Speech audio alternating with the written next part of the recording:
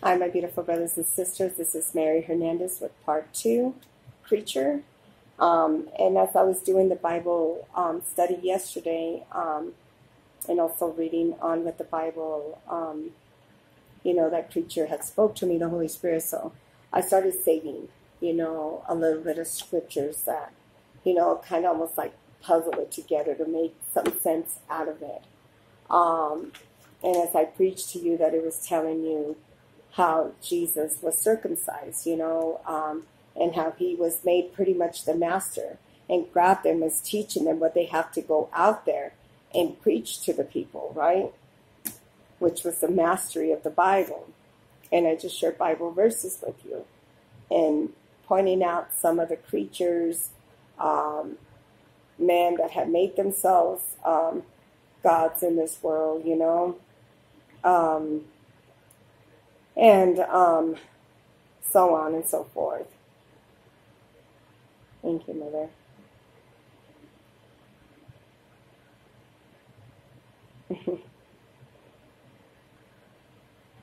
So, I did, hold on. Yeah, I did preacher. What I'm trying to do right now, and I'm going to base it off of the Bible verse, that who was the first creature that was born, because the creature talks about the darkness, and then you talk about that. So I was thinking Adam, and that's what I am saying on here. So I'm actually going to base it off, I think it was Hollis. Yeah.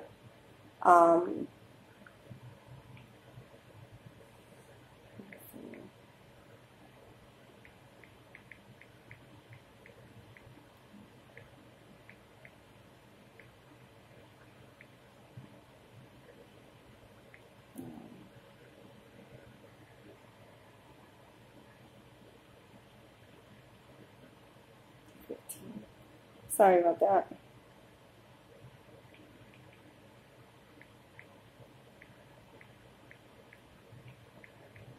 It's just me wanting to know if I share it with you in this one, or if I have to do a third one, then I will, even if it's a short one. But now it brings me to Luke 10, right? Luke 10, Bible verse 17 and 18. And this is when he had the people going out there, remember? When he was casting out demons, and they were working for Jesus. So Jesus is in the ungodly world. And I know by now I showed you that, right? So we're in the world, but not in the world. The only difference is once you get healed, right? You're walking in light, in the newness, in the image of the Creator. But when you're still sinning, you're representing the creature. That's the difference. That means you're still sinning, you're still in debt to the darkness. When you're no longer, you're walking as the children of the light, not children of the darkness. Do you understand the difference? So when Jesus is serving them, right, they were doing sorceries, witchcraft, and that's in Acts 19 when you read Paul, Barnabas, the people that were chosen by Jesus, that they were going out there preaching a little bit of Greek, a little bit of Jews. And this is what it says, right? Luke 10, 17. And the 70 return again with joy, saying, Lord, even the devils are subject unto us through thy name. Well, what do you think? Yeah, because you're serving them. Why wouldn't they? Why wouldn't they be about your back and call? Because you're functioning for them. You're working in the beast system. When you are hated, if it's easy, it's not from God. When you are hated, it's because you're doing what is right. All of a sudden, you're a misfit. Oh, she thinks she's too good. Oh, wow, she's holy now. And then they start.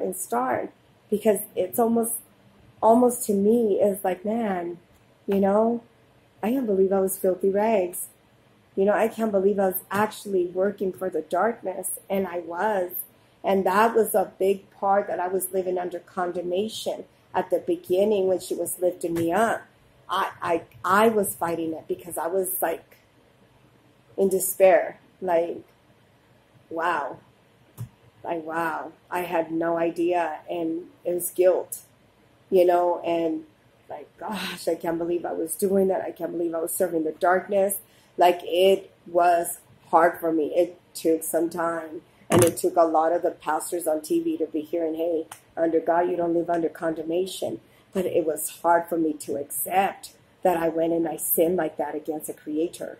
Because then you get to know that you were around people that were evil and wanted nothing so much. You were sleeping with the enemy, the devils, demonic people, people that don't like us because we're children of God. But as long as we're serving them, like, they lift you up. And when you don't, you get cast out. Then you're called misfit. Then you're called different. But that's good to be called different because you're no longer serving them. You know what I'm saying? And that was hard for me to deal with. And it took some time to endorse that, all right, I'm forgiven. I'm not living that way, you know. And I left that life. And however, she threw me back in there. But it was to bring her children back to her, to bring this world back to her, saying, hey, she did it for me. She could do it for you. You know, but the devil's going to fight for your soul.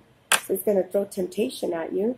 They're losing a lot of people, and I am so glad because you're coming back in a covenant with the Creator, and you're not staying in debt and debtor to the creature. And the Bible tells you that. So then it says, Luke10:18, and he said unto them, I beheld Satan as a lightning fall from heaven. You see that? That's how they see it. I saw. Because remember, it said, oh, it's a star that was born, a star that came from heaven, a star that was born from lightning. It was Satan. He got cast down, thrown down from heaven. He didn't come down saying, oh, hey. No, he got thrown out of heaven. That's what he was done.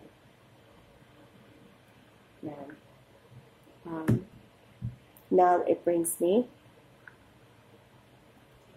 What's this?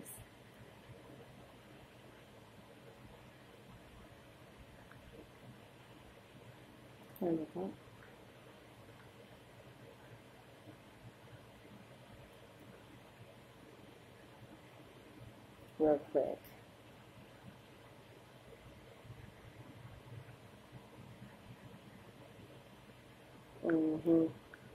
Now, sorry, I was trying to see, but I want to do a little bit of study on it before I preach it to you. Now it brings me to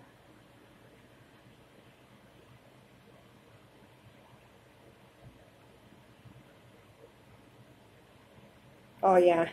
Sorry, because I went back and I did Heli, Heli. That is in Luke 3, Bible verse 23. That it says the grandfather of Joseph was a Hellenist. So I did what is Heli. Heli meaning is origin, saying that SheKnows. The meaning of Heli, ascended and climbing up. It says in Heli, in the New American Standard Bible, an individual mentioning the Gospel Luke as the grandfather of Jesus, which is a Heli, you know. Now, anyways, it brings me to Colossians 3:23. And this is like really a lot of, you know, Bible verses that speak as we're going back and forth. In the creature,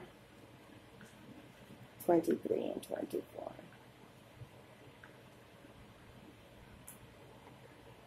And it says, Colossians 3:23 and 24. For whatsoever you do, do it heartily, not as the Lord, and not unto men. You know, repeatedly the Bible says, you know, they're preaching false doctrine of man, of man, of man. If it was Father and Son, why wouldn't it be of men? You understand? They say that because they want you to believe that Jesus is the Son of the Most High God, of the creature he is. And that's the truth. And that is proven in Luke 3, Bible verse 23 down. It tells you exactly where he comes from. That is no lie. It's in the Bible. But not of the creator, you know.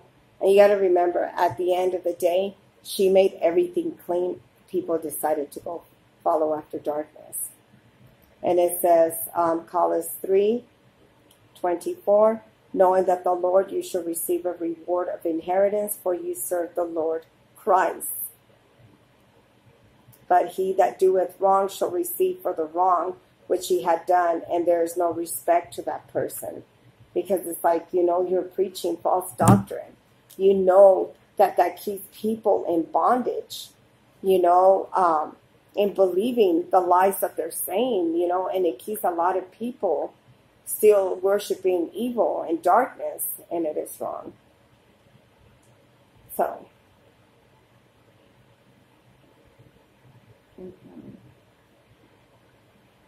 this is for we are working for the Lord and not for men, So now it brings me to Luke 16:1. And this is like kind of something that I did a little bit of Bible study. 16. Sorry about that. I thought I had it.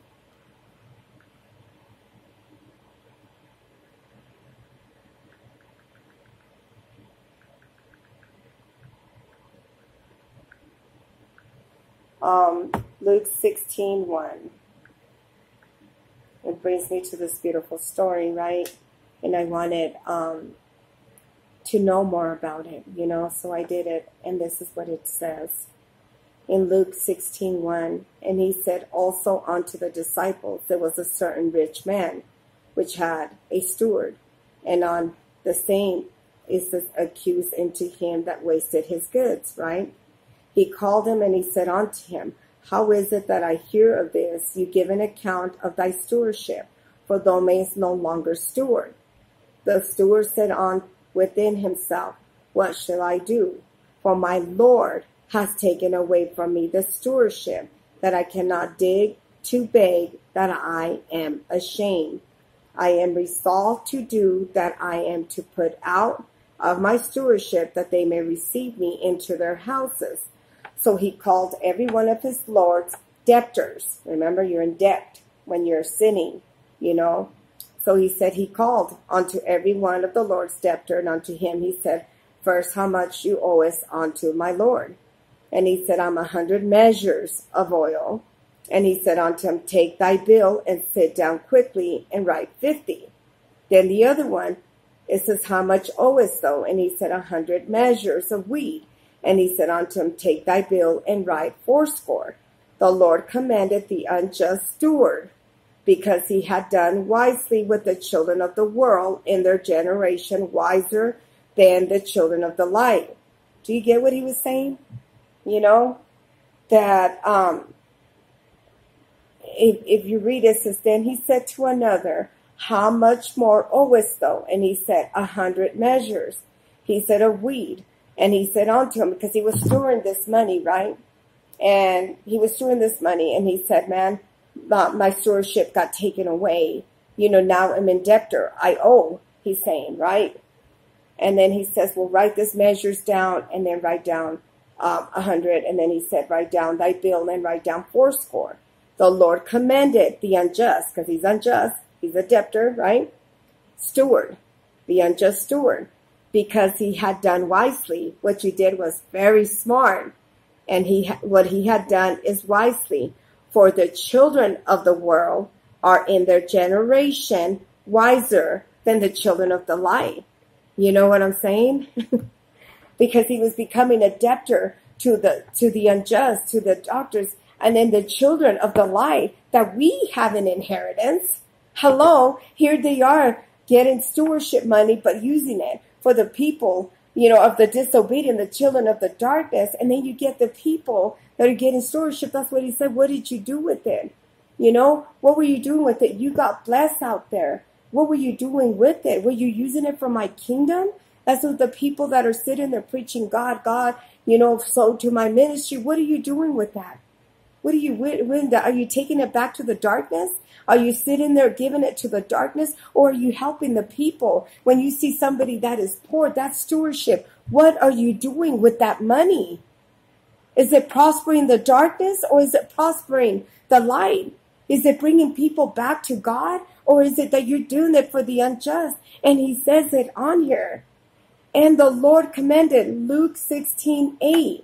He said, the Lord commended the unjust steward because he had done wisely for the children of the world that are their generation wiser because they're smarter than the children of the light. And it's true. And it's true. And you think you're doing big things out there. He said, what are you doing for my kingdom? What are you doing? Are you using that to bring people back to me? You know, for you that are asking for sowing seed in your Bible, are you buying Bibles? Are you praying over people that are out there that are lost? Are you praying that he bless you? Or even if you're getting blessed from an ungodly person, the unjust, and he's him bringing it back, using it for the people of the darkness? You know, are you sitting there? What are you doing with it? You know? And he said, man, this person is a lot wiser. It says the children of this world and their generation is wiser than the children of the light. That should be an embarrassment to you. Because you should be that example. You're in the world, but not of the world. But you're not, because you're living just like they are. And then you're wondering, saying, God, where is my inheritance? Where is it? Well, hey, you're still functioning. And then there's people are doing something right with that money. That is your inheritance. So who's really losing? What did it talked? And John Ramirez said something that was so true. What was the difference with that prodigal son that went lost and splurged all that money? And what happened when he ran out of the money? He went and spent it on hookers, did whatever he did out there, right? And then it says, what happened after that? You know, he ran out of money. Nobody talked to him. Nobody wanted nothing to do with him. They were no good for him no more. So what did he do with that money? Stupid shit. You know? But then what happened? He came to his senses and he said, wow, you know what? When I was with my father, it wasn't that bad. All I had to do was follow the 10 Commandments, and I wanted so desperate to see what this ungodly world was like. And I became a debtor, and I was with the swines, the pigsties, and I was being filthy rags. And he said, man, even the servants that work for my father, the servants are living better than me. I'm eating out here nothing, crumbs. What are you doing? Is the creature, serving the creature is so good. It's so much better of a lifestyle. And you're waiting for a miracle to come. And he tells you what to do. And then what did he do? He came to his senses, and his dad what? He threw him a party. Don't get me wrong. I sit there and be like, hey, hello, here I am, you know, hello, Father. But I know everything's in due season. The thing is for now is to put in the word to bring you back to him, and you're worth it. And you really are, you know, and I can say that joyfully because I went through a lot, but I knew I hadn't been going through so much if I wasn't doing something so right. So it's like, you know, keep it coming because that's what keeps me on my toes. You know what I'm saying? So it's like I love challenges, and she knows that. She knows that she gets me up, get up. Like somebody says I can't do it. Oh, you're so wrong. Because I've always had that mentality. Somebody says you can't do it. I can do all things through my mother. Yahweh. Like that. I'm like, don't push me because I go harder. You know, like, and it's for good, not for bad. You know, like, I'm an overcomer because of her and her in me. And I am a conqueror because of her and her in me, and I am victorious because of her in me. I have every reason to rejoice. Did I cry? Did I stumble? Not in sin, but, you know, was I taken down and then brought back up? You know, but not forsaken because she kept lifting me up. Keep going, keep going. I'm like, oh man. You know, a couple times I just said, hey, physically, I'm tired, mother, and then boom, a boost of energy. I call it the holy fire. It was a fire, flaming fire. I felt like fury, flaming fire. I would go out there. Amazing. And then it brings you back to Luke16:9. And they say unto you to make yourself friends of mammon, of unrighteousness, that when ye fail, that they may receive you into everlasting habitation. So what is it saying? It's trying to lure you in. Like, hey, you know what? Well, this person is over here sinning, you know, and you know, they're prospering, they're doing everything, you know, and then you get the God's children that are in there, they're sinning, but nothing is happening. Why is it not? Why is it not that you're not prospering because you're sinning? you're following the things of the world. It said, fall in love with man and fall in love with the money, and you will fall into this habitation. I will give it to you. That's how he lures you. So what do people do? Well, hey, maybe if I go sell myself, maybe if I go work over here real cheap at a restaurant. You know, some of these people weren't even getting paid at working at fast food restaurants because we were in slavery. And I think I heard even some stars that were anointed, that they go up there and pray, and the devil was making all this money and they weren't making nothing. It was all a persona on TV to make it look like they were making big money, and they weren't doing nothing. And it tells you, all Luke16, read it all. Luke16:10, that he that is faithful, which is with the least, he is faithful also with much. He that is unjust is the least of the unjust also in much. You know what I'm saying? So even if you, right now, even if it might seem to somebody that it's a little, it is much, because it's bringing a lot of people back to the Creator, what we got chosen to do. You might not see it, but the world sees it. You know what I'm saying? Heaven rejoices when you see one sinner that repents, opposed to 99 that said, God, I'm serving you, I'm doing right, but inside there's still filthy rags. Those are the whitewashed tombs. But somebody that could honestly say, hey, I had filthy rags. I was covered in blood, in a blood covenant. But she washed me, she cleansed me, and I am not sinning. I am not sinning. Do I have to watch my mouth? Yes, so I have to rebuke. And I have to sit there and ask for forgiveness every day. You know, because sometimes we say things, it's like, ooh. Sometimes I even say, oh, that was carnal, I shouldn't have said that. But it's simple, stupid shit, nothing crazy.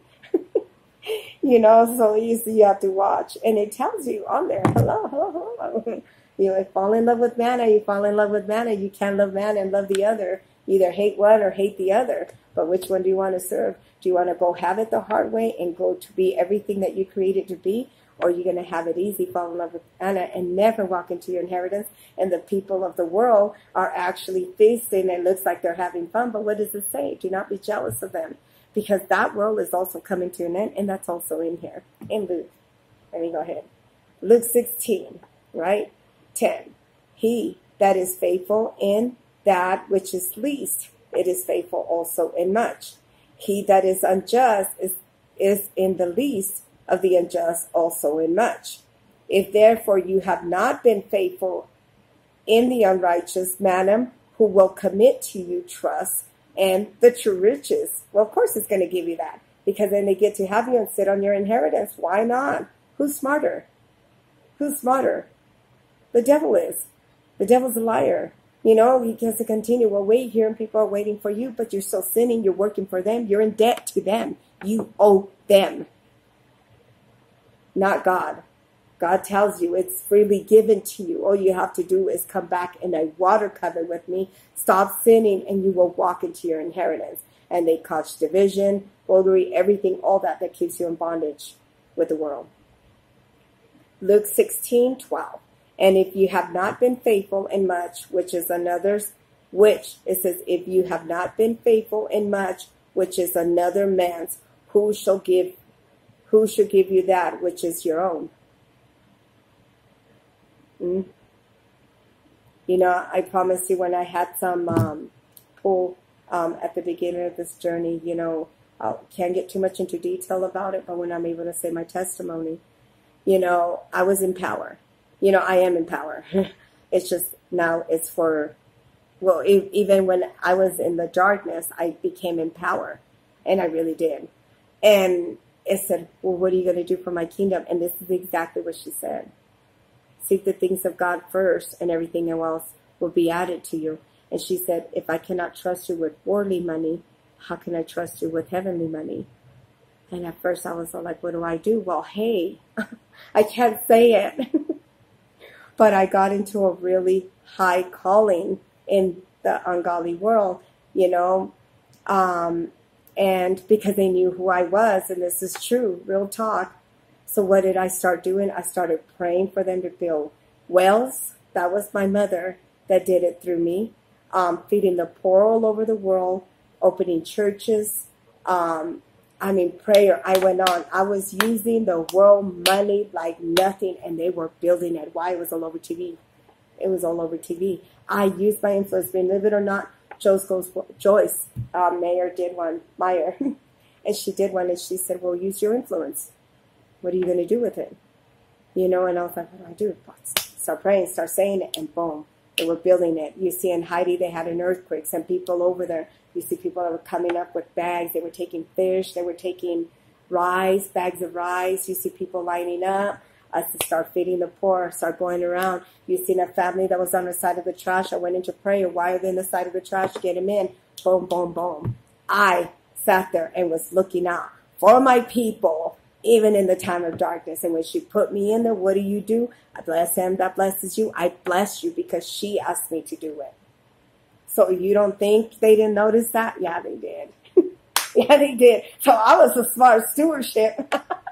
And I was sitting there praying for them to continue doing my tithings, the 10%, and they were paying it. So I'm telling you, what was I doing? Seeking the things of the kingdom of my Father first. I was using the worldly money for my Father's kingdom to bring people back to him. And it did an awakening all over the world. It was all my mother. And here you are. That's what saying, what are you doing? You know what I'm saying? Come on now. Now, it says Luke 16:13, right? No servant can serve two masters, for either you hate one, or it says he will hate the one and love the other, or else he will hold on to one and despise the other. You cannot serve God and mammon. Believe it or not, before she moved me out of Mount Sinai, you know, she said, well, you're going to have to leave that job. You know, I almost got like, should it? Can I say that? Because I was, can I say that? I was on, I thought I was working for you. Like, what do you mean I'm about to leave the job? You know, it's like that, easy peasy. Like, that wasn't no problem. She said, oh, we're going to the next location. Let's go. We're going town to town, town to town. Let's go. What are you going to do? She put me in churches everywhere. I was going into churches. Other 10%, doing the awakening, Jesus, preaching. Not once did I ever deny the maker. I preached and I prayed over people. You know what I'm saying? Let that sink in. And this is the first time that this has spoken to me. It's a creature, the man of the world, or the true living God. And in there, I stood faithful. They tried to throw sin at me. Anything you could think of. Drugs, money, a big old thing of jewelry. And I gave it all away. You know, I'm telling you, but I did not slide. You know, well, you know, your husband's out there cheating. I said, well, God is working on him. I said, God is working on him, and the way he worked on me. Some people heal faster. Did it hurt me? Absolutely it did. You know, but I didn't concentrate on that because the devil likes to mess with you, with your feelings, your emotion. He uses even your family, you know, but I didn't concentrate on that. I just said, well, God is working on him the way he's working on me. I stood faithful to my husband. Those are marriage values that you stay really sacred to. I was no longer in darkness. I was no longer more bitter, angry about the betrayal. Did it hurt? Absolutely it hurt. You know, but I stayed faithful to my calling, my daughters, my children, you know, that she gave me to pray over. Then she added the world to me. If I would have sinned, if I would have slided, it would have been hell on earth, brothers and sisters.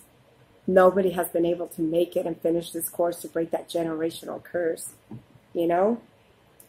Now it says Luke 16:14, and the Pharisees also, who were covetous, heard all these things, that they desired him. And he said unto them, that it says, ye that are very rich justify yourself before man, but God knoweth your heart, in which is highly esteemed among men is abomination in the sight of God. The law and the prophets were until John, but since the thine kingdom of God is preached, and every man presses into it, it is easier for the heaven and the earth to pass than the little one of the law to fail.